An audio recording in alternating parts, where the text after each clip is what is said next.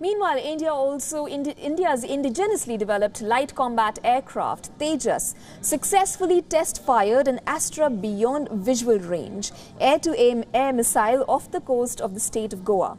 Officials said the missile test was successful, with the aircraft at an altitude of about 20,000 feet.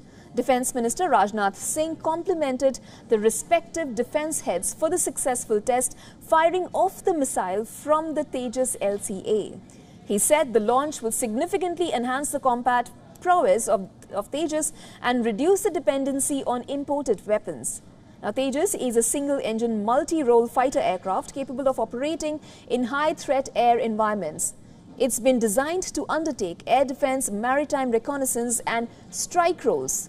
Officials said it was a perfect textbook launch and that all the objectives were met. Now, the Astra missile itself has a beyond visual range of 100 kilometers.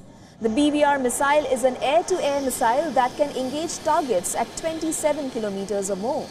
Officials say it can engage and destroy highly maneuvering supersonic aerial objectives. The missile also flies at 4 times the speed of sound at Mach 4.5.